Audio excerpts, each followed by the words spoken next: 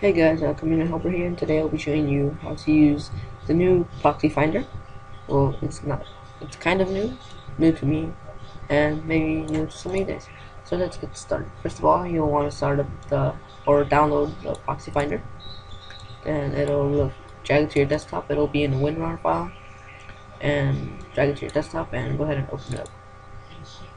This is the easiest Proxy Finder you'll ever need. Once you open it, just go ahead and click Find.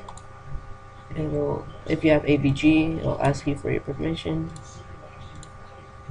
and it'll start loading up the proxies in seconds. It'll tell you the proxy, the IP, the port. It'll take about 30 seconds to find all these proxies. They're fresh and new. It keeps loading, finding more proxies, checking them.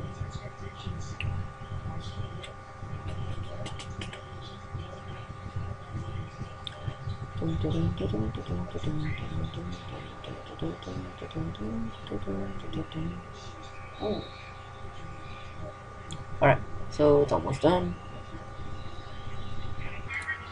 Alright, finished.